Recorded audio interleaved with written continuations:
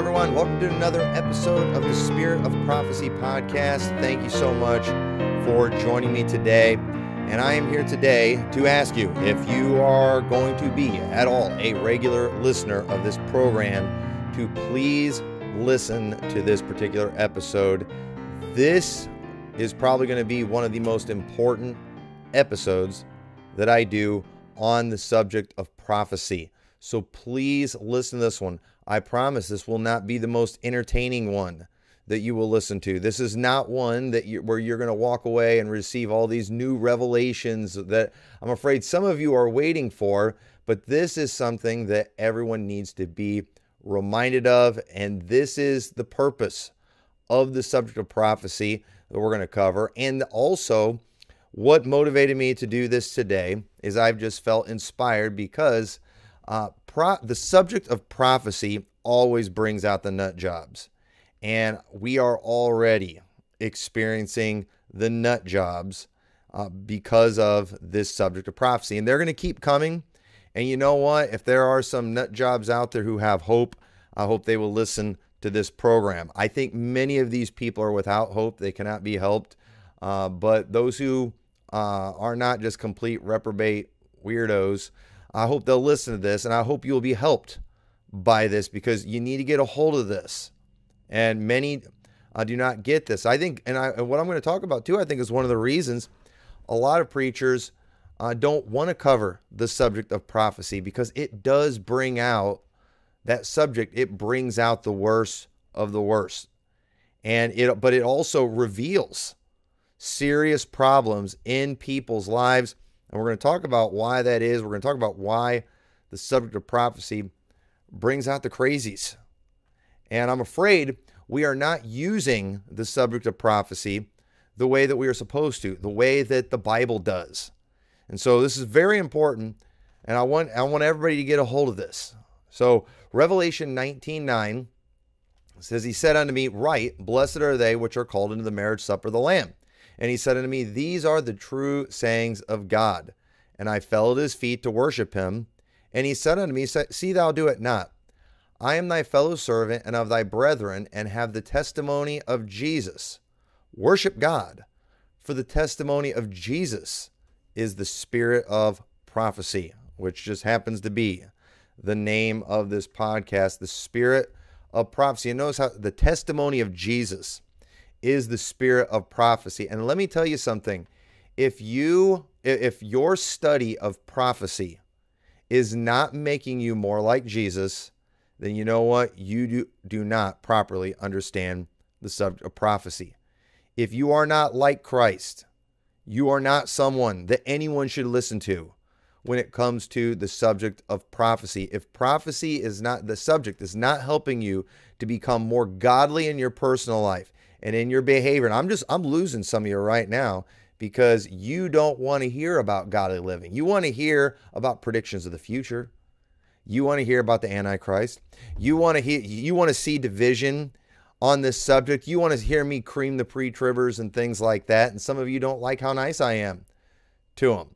But let me tell you something. I have way more respect for a pre-tribber, for a Zionist pre-tribber who lives a godly life and who acts like Christ more than I do somebody who has the same timeline that I do and, has the right view of Israel, yet it hasn't affected their behavior. They still live like a heathen devil. They've got a sorry spirit. They can't even get their carcass in church because they're too good for every church out there because they're not right on prophecy. But yet somehow they figured out how to live godly, and your life's a mess. You can't you're not capable of having a good marriage. You're not capable of raising good kids. You're not capable of having a good testimony. You're repulsive to people who know you.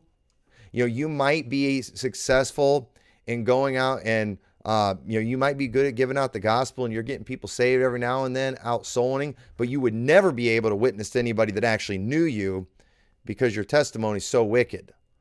I'm not interested in people like you. I'm not impressed. You can come and tell me all the things that you know about prophecy. You can tell me about your hardcore positions that you hold on things and how you're separating from everybody because you're so hardcore on that. But if you're not a godly person, then you don't understand prophecy. You don't understand, you've not learned the things that God wanted you to learn from those prophecies. We see in Revelation 1:3, it says, "Blessed is he that readeth, and they that hear the words of this prophecy, and keep those things which are written therein, for the time is at hand." Now, what are those things? Well, for example, there are several things mentioned in chapter 2 and 3 when Jesus is speaking directly to these 7 churches. And I get it, we're not a part of those churches, but if there were things he wanted them to do, we know he wants us to do those same things. If there were things he did not want those churches doing, if there were things he wanted them to repent of, we shouldn't do those things, or we should repent of those things if we are doing those things. Who cares what you know about Revelation 4 and on, about the things which must be hereafter, if you don't even understand chapters 2 and 3? If you don't understand those, then you know what? You've missed the boat. You're missing the main point of these things. The blessing is on those who not just read it, but do the words of this prophecy. And again, what is it? What are you changing in your life? What are you fixing in your life because of a intellectual position or that you have put in your mind or you've accepted about the timing of the rapture? If it doesn't affect your behavior, then it really doesn't matter. All it is something you can do to just kind of lift yourself up. You can talk about what you know. Maybe you can win a few arguments. And understand, when it comes to the things of the future, I am interested in those things. I want to talk about those things. I have opinions about those things. But if I am missing the things that I am supposed to be doing, then who cares about all that stuff? And I'm preaching to the internet right now because I didn't want to get up and just rant about this in my church, because I don't think my church needs this. My church is not begging me for more prophecy stuff. They're not doing that because they're just trying to learn more. Okay? And I don't do a ton of preaching on prophecy, but that's what this podcast is for, because I like talking about it. I think it's interesting. But I'm seeing a lot of you crazies out there that I'm just going to guess probably don't go to a church. I probably don't. One of the guys who's really wanting to come on this program, I know for a fact he doesn't go to a church. One of the other ones, I would be shocked if he did. I can't imagine the type of behavior this individual has and him doing that in a church. Some people behave differently online than they do in person around people who know them and know where they live. But understand, if your study of prophecy hasn't even got you involved in a church, then I'm not impressed with what you know. You don't know anything of real importance that should be a priority. So I'm preaching today. I'm preaching to the internet, because the internet needs this sermon right now. You keyboard warriors out there need this sermon right now. A lot of the prophecy nut jobs that are out there who do, that's all they do is talk about prophecy. And again, if you want to have a YouTube channel dedicated to that, if you have a blog or something dedicated to that, that's fine.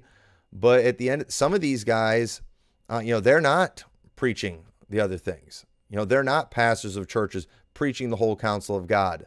They're just covering this one thing, and it's all about how much they know. It's all about impressing people with their knowledge, and they don't have a godly life. They're not out winning souls. They're not, they have forsaken the assembling. They're not exhorting other believers. They're not doing good, especially to those who are of the household of faith. They're not keeping good marriages and loving and taking care of their wives and bringing up children in the nurture and admonition of the Lord. Who cares what you think you know if you're not doing any of those things? And so for many people, the subject of prophecy is just about how they can showcase what they know. I'm going to say this again. If what you know about prophecy doesn't make you more like Jesus, then you don't properly understand prophecy. And let's go ahead and look at some prophecies. Okay, we've already seen in Revelation references to, things that we're supposed to do and be obedient. We saw that in Revelation chapter 1. In Jude, let's go to one of the oldest prophecies. I know it's written in Jude, but he's recording the words of Enoch.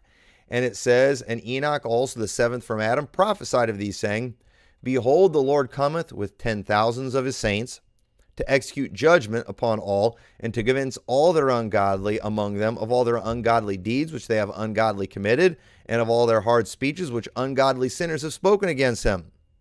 These are murmurers and complainers, walking after their own lusts, and their mouth speaketh great swelling words, having men's persons in admiration because of advantage. So in Jude, he's talking about false prophets and what's going to come on them, and then he refers to a prophecy of Enoch. And what's Enoch doing? He's calling out ungodliness. Now, he's speaking of a future event. He's talking about the Lord coming with 10,000 of his saints. And many people are out there, they're more focused on, all right, is that the rapture? Is that Armageddon? They're using that to figure out how they can use it to support their timeline and, their theology when it comes to, eschatology and all that kind of stuff.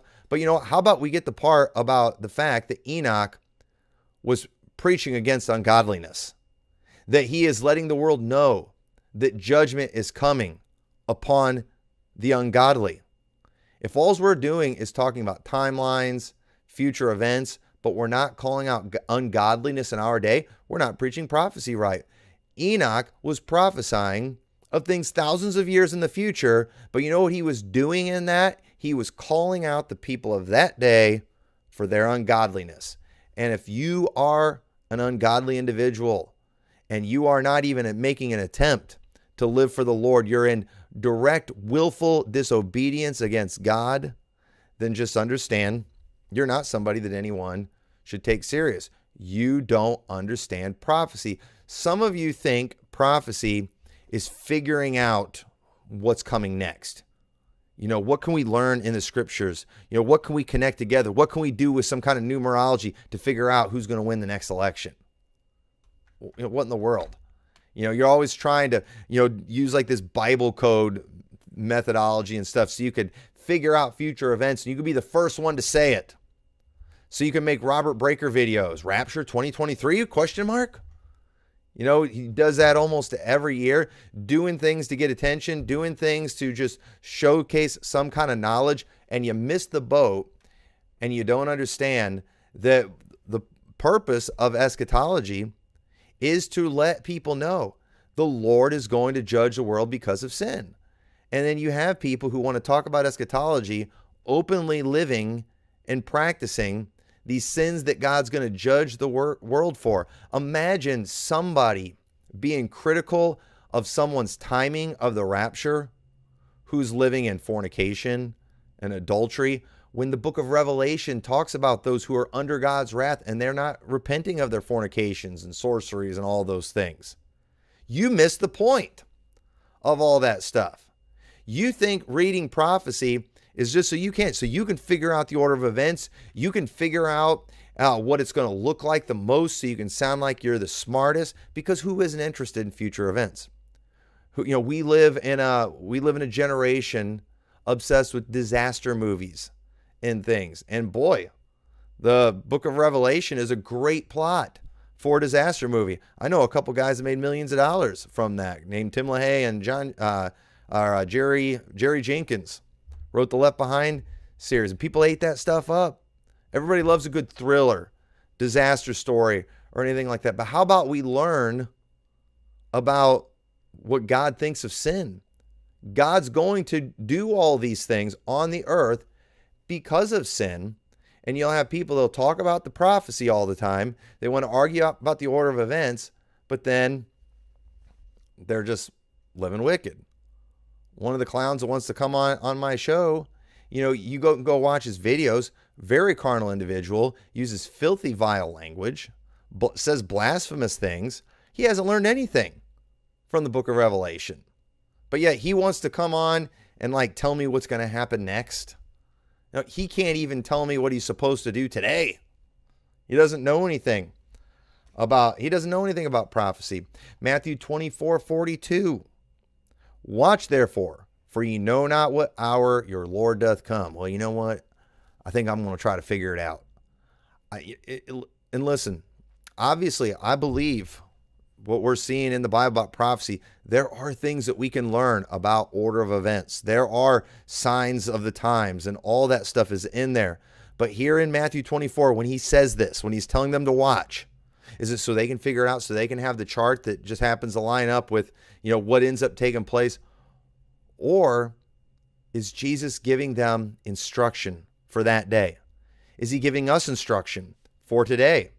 It says in verse 43, but know this, that if the goodman of the house had known in what watch the thief would come, he would have watched and would not have suffered his house to be broken up.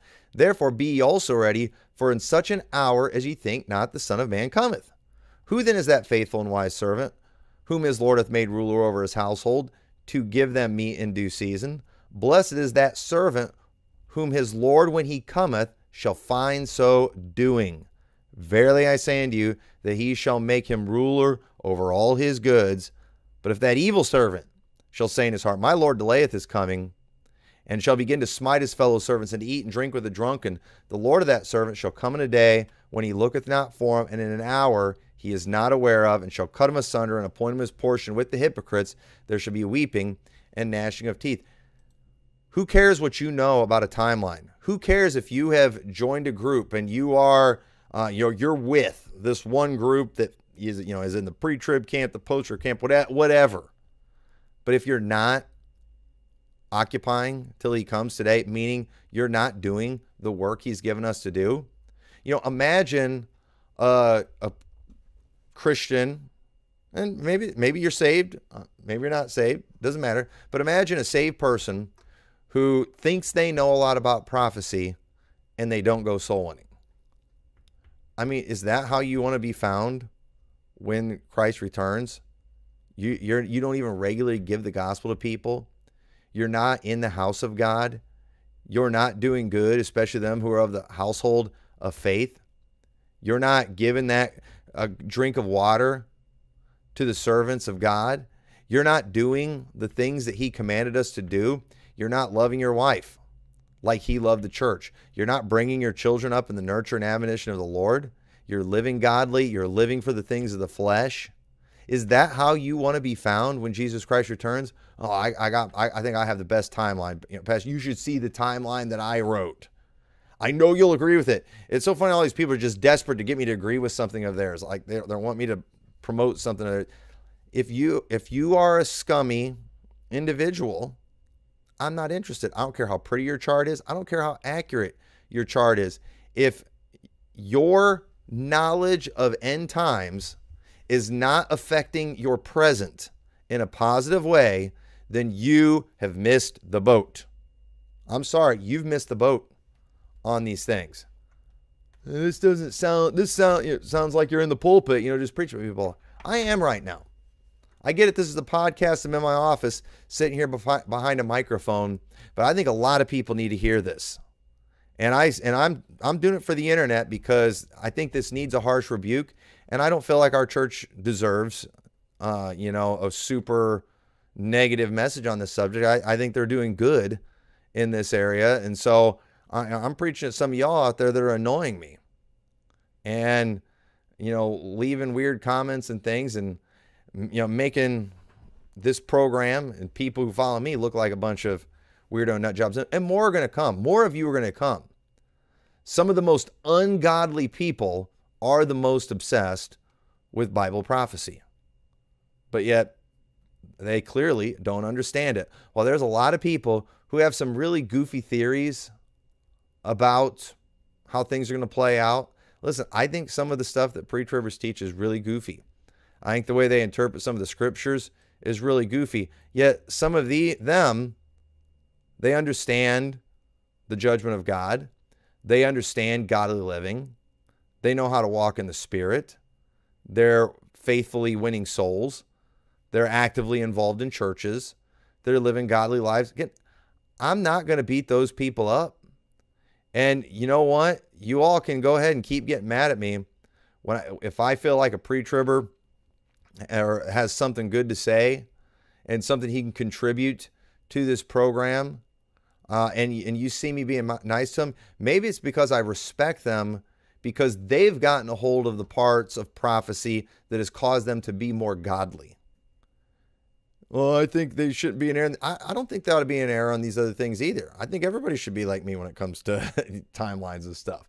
And I'm joking a little bit, but I'm just saying, when it comes to the weightier matters, they've got it down. And you want to talk about repulsive. Is just, people don't call me ever. Don't email me saying you're looking for another church, want me to help you find one, and your only problem you have with your pastor is he's wrong about the rapture in Israel. I don't want to hear it. I'm just going to get aggravated with you, and I will send you. I would rather send you to a godly pre-tribbers church than an ungodly post-tribber. I really would. And there's some people out there that have things I agree with, but I mean, man, they're just, they're vile people. There's people out there. I know some post-trib churches and post-trib pastors. They don't even use a King James Bible. I'd rather be King James only. I know some people that I would agree with a lot of their eschatology, even more than some pre-tribbers, but they don't even have certain things right on salvation. I'm never sending anybody to that church. I'll send them to the church who's right on salvation over these other things any day of the week. And so some of you internet people who are finding me because you're interested in the subject of prophecy, again, understand it's okay for you to be interested in prophecy. We're going to talk about it here, but it is not the priority. It is not the priority. Timeline of events, things like that. That is not the priority. Godliness is more important. And if you're not getting that, then you're missing the boat. Revelation 3:3, remember therefore how thou hast received and heard, and hold fast and repent. If therefore thou shalt not watch, I will come on thee as a thief, and thou shalt know what hour I come upon thee. We need to be being obedient to the things that God has called us to do. 2 Timothy 2:14, of these things put them in remembrance, charging them before the Lord, that they strive not about words to no profit, but to the subverting of the hearers. Study to show thyself approved unto God, a workman that needeth not to be ashamed, rightly dividing the word of truth, but shun profane and vain babblings, for they will increase unto more ungodliness. I think that's one of the reasons too. One of the guys who is just all over, he's all over the comments in my on my channel. He's, literally doing babbling, where he's just like making words sound like, because they sound like other words, it's teaching some kind of message, talking about the Bible as the Bible. That right there is called profane and vain babblings, literally. And they increase unto more ungodliness. And that's why the same guy who does that kind of thing is also using filthy language on his channel, because his vain babblings have led to more ungodliness. Nothing this guy supposedly knows about prophecy has made him more godly.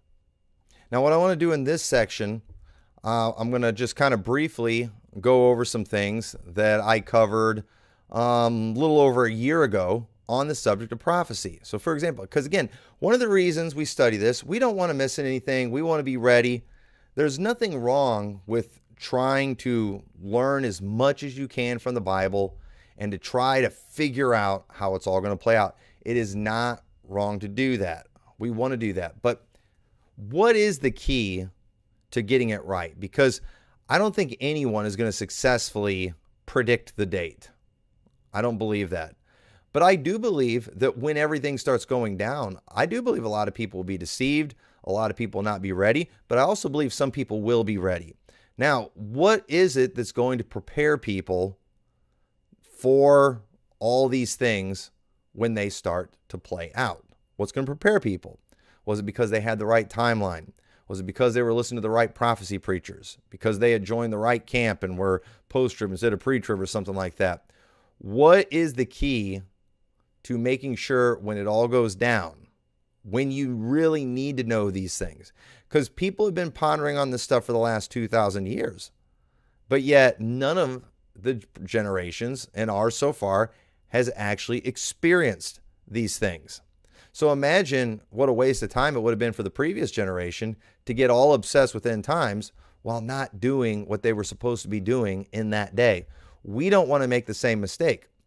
I am just as convinced as the previous generation was that the Lord is going to return in my lifetime. I think he's going to, but he might not.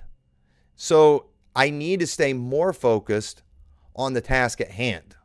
I need to stay more focused on what I've been called to do. I need to continue planning and living my life as though the Lord may not return for another 100 years. So I got to be prepping my kids to prep their children, because I want the generations after me to continue following the Lord. So I just briefly want to cover this, but let's look at Christ's first coming.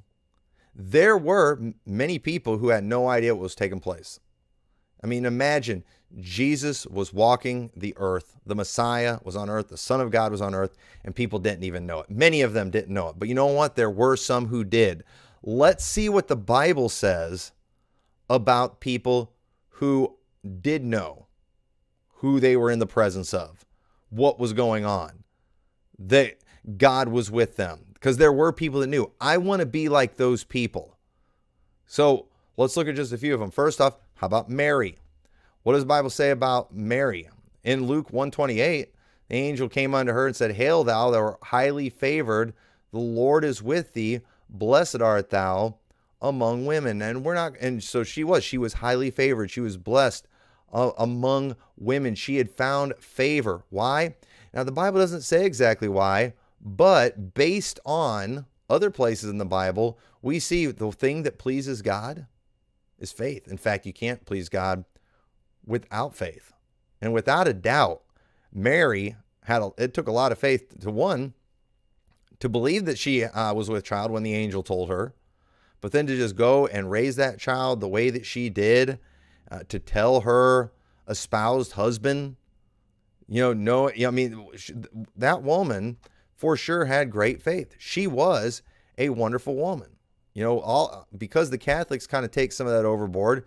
It's like Baptists, we often fail to give Mary a lot of the credit she deserves. But you know what? She was a godly woman. She was highly favored of God. And without a doubt, she was a woman who had faith. How about John the Baptist and Elizabeth? Okay, John the Baptist knew in his mother's womb he was in the presence of the Messiah. Now, how did he know that?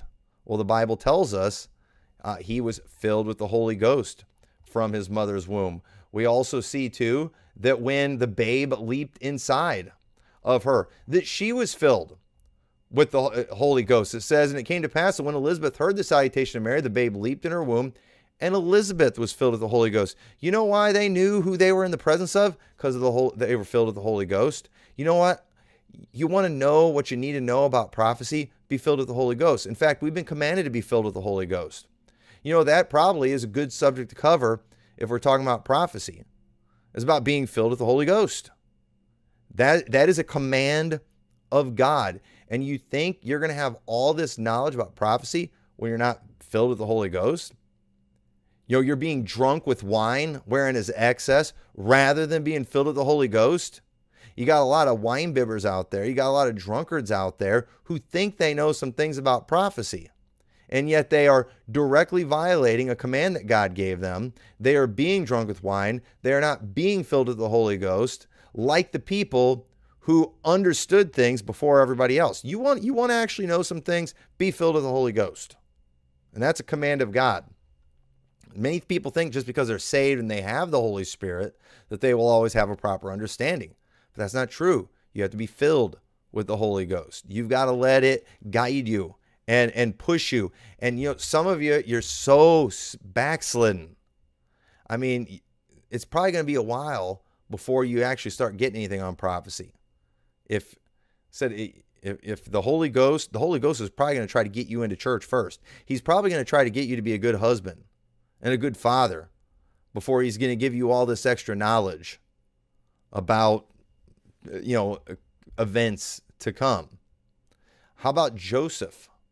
Okay, Joseph, and he knew what was going on. It says in Matthew 1:20, but while he thought on these things, behold, the angel of the Lord appeared unto him in a dream, saying, Joseph, thou son of David, fear not to take unto thee Mary thy wife, for that which is conceived in her is of the Holy Ghost. Now, Joseph, being a just man, when he thought that his espoused wife was unfaithful, he was going to put her away. Why? He was trying to follow the law. He was trying to be a good man because he was a just man. But then when the angel told him the truth of what was going on, that no, Mary hadn't been unfaithful, she hadn't committed fornication, Joseph did what the angel of the Lord had bidden him. And he took unto him his wife, and knew her not, until she had brought forth her firstborn son, and he called his name Jesus. He did everything the angel told him to do. You know what? Joseph was obedient. Did you know we could go on and on with verses in the Bible about having faith, about being filled with the Holy Ghost, about being obedient? These are characteristics of people who knew what was going on, or at least knew what they needed to know, and even knew a lot of things a lot of other people didn't know at Christ's first coming. How about the shepherds? The shepherds, that's a lowly job, but it was revealed to them by angels that a Savior had been born, and they'd even told them where it was, and they went, and they saw him. And you know what else those shepherds did after they saw the truth about Jesus? They went and told everybody. They went and told everybody. Now, a lot of people didn't believe them, but it didn't stop them from telling people. If you're just trying to learn prophecy to lift yourself up with pride so you can show how much more you know than everybody else, then you know what? You don't know what you are supposed to learn from prophecy. If your knowledge of prophecy is making you more proud, then you're not learning the things you're supposed to learn. And let me tell you something. The more I learn about prophecy, the more humble I am, in my opinion and position on certain things. I will say, and I'm not trying to be mean to anybody, I will say the more I learn about prophecy, the more confident I am that your classical, dispensational, pre-tribulational, pro-Israel doctrine is not true. I am increasingly confident every day, more and more, that those things are very flawed. But when it comes to how I believe everything's going to play out, I'm not as dogmatic, and so I want to be humble enough that the Lord can show me where I'm wrong. I refuse to just lock myself into a position. And that's another reason too. I'm going to have people on this program who disagree with me. I'm going to listen to what they have to say. I'm going to consider what they have to say. I'm not going to be mean to them. I'm going to be polite. I'm going to be civil. I'm going to try to be humble. But you got people today, they are terrified. They can't handle being challenged on this at all. You know why? Because they have pride. Why do they have pride? Because they're not learning what they're supposed to learn from prophecy. I think that's pretty sad. How about Simeon?